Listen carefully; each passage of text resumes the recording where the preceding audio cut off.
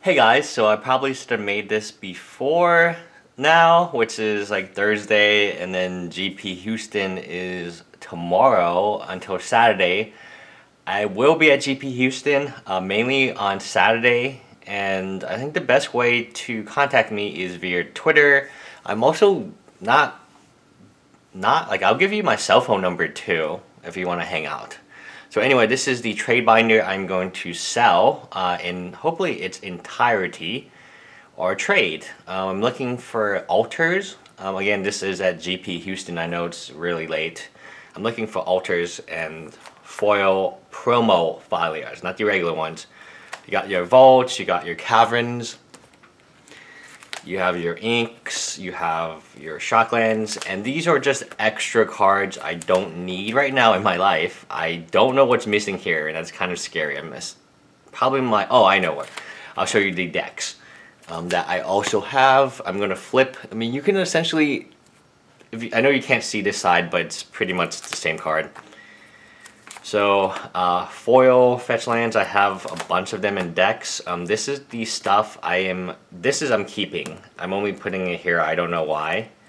Foil tar pits, Death Rites I'm keeping because I'm committed to that.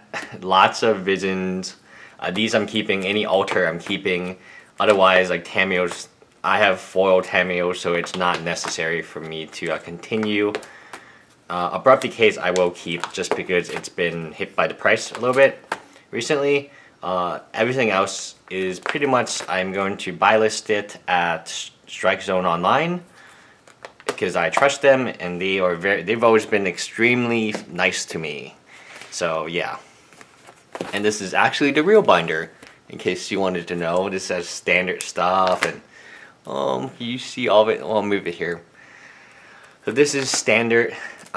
This is actually my real trade binder. I don't know if you've actually seen it before, but this is how I trade. I have the standard stuff here. I have the modern stuff in the next section. It's always 100% full or 100% empty.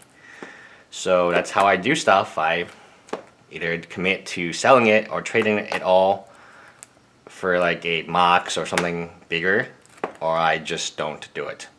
Obviously the stuff for the contest, like the foil Snappy and the foil Liliana, I put in a separate binder, which is my collection binder. So again, these are actually pricey now, of all stuff. My altars, I never trade my altars. The altars are really a piece. It's hard for me to trade my altars just because I've used them and I just love them. And you know, after having played Magic for so long, it's about how unique your collection. Like, this is a very unique card, but I have a second copy of it, so I can get rid of it. So this is all the stuff I will be taking with me to GP Houston, probably straight to Strike Zone, unless one of you can catch me before. And I will be, oh, and also, no, there's more stuff. I forgot. I was like, where's like the foil stuff? Oh my god. I'm trading this entire deck. You got your mages, you got your birds, your voices, your Malera. This is Malera Pod, essentially. And very, very good Kitchen Finks. Philia. It's Malera Pod, but like with Philias, because I put Philias and everything. And then I'm getting rid of my Princess deck, so if any of you guys are interested in the Princess deck, it's running a different combo.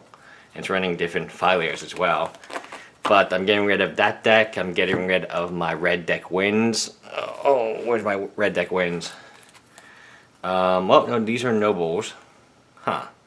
Anyway, I'll have other stuff in the form of complete decks as well to trade.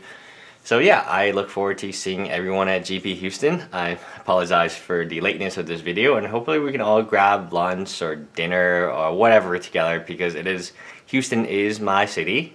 I live in Houston and I love it. I work in downtown Houston, and so I know good places to eat, and having new friends is always a wonderful experience.